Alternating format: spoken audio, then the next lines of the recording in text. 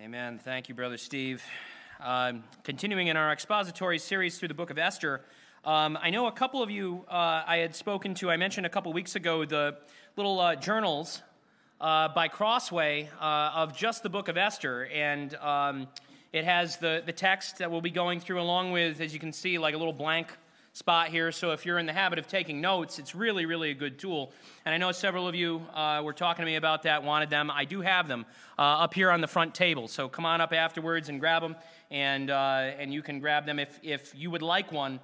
Speak to me afterwards if we run out, and we'll go from there. But today, we press on into the actual narrative of the Book of Esther, and it begins in the context of that huge party that King Ahasuerus held for himself that we looked at very briefly last Sunday in the first 9 verses of the text of Scripture. And as we saw, the king, Ahasuerus, being the very humble and meek king that he was, and I do say that sarcastically, what did he try to do because he was so humble and meek? Well, he decided to have a huge party for himself. Huge party for himself, according to verse 4, to celebrate, notice, the riches of his royal glory and the splendor and pomp of his greatness. Really humble guy.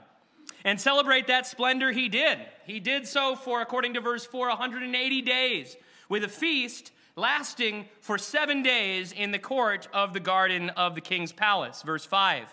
And that feast, again, was described in great detail. We looked at it last week. The venue, of course, being filled with all kinds of beautiful decorations, elaborate utensils. Probably the most prominent of those elaborate utensils